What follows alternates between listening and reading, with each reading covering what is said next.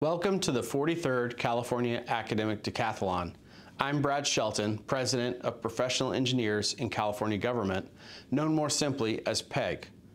Our organization represents 14,000 state engineers, surveyors, geologists, architects, and related professionals.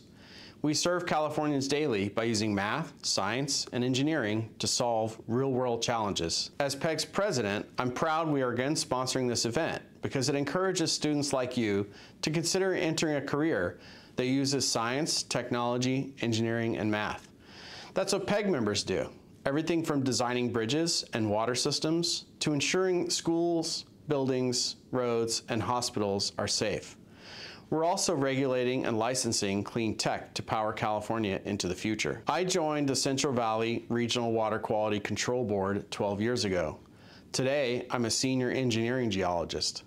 My home office is just outside of Sacramento. Today starts an event that has produced a long line of state winners who have gone on to become national champions. Since the first United States Academic Decathlon in 1982, a California team has won first or second place every year except for one. Last year, California brought home the national title for the 20th year in a row. Competing at this level can be stressful, but I'm sure you'll manage it.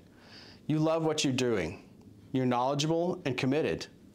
You had the humility to accept criticism from mentors and use it to refine your knowledge and skills. Your maturity drove you to work hard and make sacrifices. Unfortunately, only a few of you will move on to the nationals. That's the nature of competition. But remember that even if you don't go to Pittsburgh next month, the process that brought you to this point has disciplined and sharpened you. Long after this competition ends, the life lessons you have learned will serve you well. Cherish them. On behalf of the thousands of PEG members I represent, congratulations on your accomplishments so far. Best wishes for success during this competition, at nationals, and in the years ahead.